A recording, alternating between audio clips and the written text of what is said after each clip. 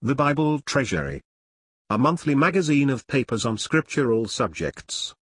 Article 37, Volume 13, 1880 and 1881. Revelation 5. 1881, 299. Redemption puts the government into the hands of the Lamb. This part of Revelation gives us the process, after the church is done with, of putting the inheritance into the hand of the Lamb, or rather the preparing by chastenings those who are to be in the inheritance. It is a book written within, and on the back side, quite full, so that both sides of the parchment were covered. Christ came to do his Father's will might be the heading of a roll, or volume.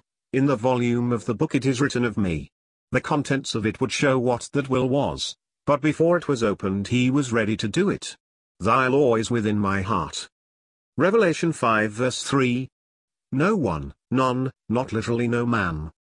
Revelation 5 verse 5. The elders are those who have intelligence in this revelation, they have the mind of Christ.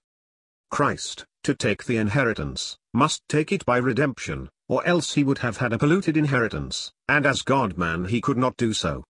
Therefore, although when he first appears to open the book, the elders give him his title as Lion of the tribe of Judah, this character, which was one connected with earth, gives way to that of the Lamb slain. Revelation 5 verse 6, he is called the root, and not the offspring, of David here, because he is taking that of which he is the source. See note. It is the puzzle the Lord put to the Pharisees when he asked, What think ye of Christ? And they say, the Son of David. How then doth David in spirit call him Lord? Sit thou on my right hand, etc., was the lordship of the Son of Man. And they could not understand the riddle. None could be the root but God, and this was what he would have had them understand as to David's Lord. Note. In the other place, where he says he is the root and the offspring, he alludes to the fulfillment in himself of the promises as the offspring. End of note. There are three things connected with having the mind of Christ, and the Christian has all three. See 1 Corinthians 2 verses 9 to 16, first, communication by the Spirit, which is revelation. Secondly, reception by the Spirit, which is inspiration. Thirdly, discernment by the Spirit, which is spiritual understanding. The Lamb is described as having 7 horns, denoting power, and 7 eyes, intelligence.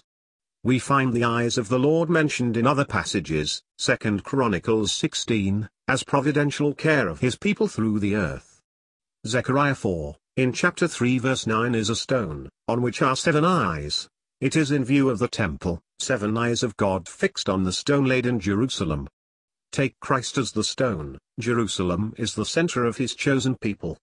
Then Revelation 4 verse 10 shows us his government reaching out through the earth. That which is seen in Revelation 5 is the commencement of the taking the government, the same which will be first in Jerusalem, and then over the whole earth. Known now to faith. And if the elders and living creatures begin the song, the joy spreads anticipatively, so as to take in every creature. In Zechariah 6, the counsel of peace shall be between them both, between Jehovah and the man. There had been no war between the offices, therefore no peace to be made. But this peace will take place after he has had to chasten the people. It was not peace when he had to say, You are not going on right, I must send the Assyrian upon you. But now, instead of that, there is a man on the throne of God on behalf of his people, and he is competent to go and take the book without its being opened for action. When thus opened, it becomes a different thing. He has a new place. Not only is he the securer of his people's blessing, but through judgment the dispenser of blessing to the earth. There is both worthiness and competency in him to unfold the counsels of God. Lo, I come to do thy will, whatever it might be. The Lamb in the glory is the center of worship. Observe, they worship before the seals are opened. Revelation 5 verse 8 is the priestly character of the worshippers. They have harps, symbolical of praise. Harps were brought in by David. Before that, they had trumpets to call to war, etc., but instruments for praise were introduced by David. They are called instruments of God. 1 Chronicles 16 verse 6. The prayers alluded to are those that go up from saints on earth, after the church is taken. Vials are bowls or censers. The saints in heaven are in intercession for the saints then to be on earth. This present is the Day of Atonement. The public manifestation of the acceptance of the sacrifice is not yet. We know it because we have the Holy Ghost, the proof of it. But the priest will come forth in glory to the earth, as in Leviticus 9 verse 23. The consecration of the priests, the same thing.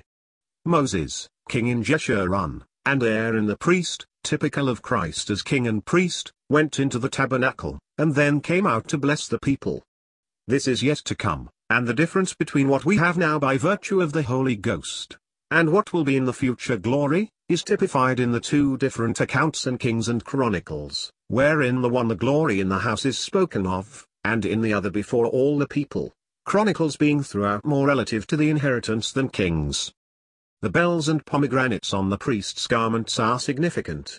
The bells, which were heard when he went in and when he came out, of the gifts of the Holy Ghost, and the pomegranates, of fruit. These gifts were given when Christ went into the glory on the day of Pentecost, and will be when he comes out, when there will be a fresh outpouring of the Spirit. These are diffused through the church now, and known to faith. John 14 gives us to see that the Holy Ghost was sent because Christ interceded, and gained that gift for them. He took as much interest there for them as when down here. The Father, too, was interested. He gave Christ, and he will not leave us without another Comforter, or Advocate, who abides in and with us forever. In John 15 Christ sends him. The glorified man has power to give the Holy Ghost. He shall testify of me. The distinctive truth in John the 16th is that the Holy Ghost as the one comes, and what he was to do when come. Revelation 5 verses 8 to 14.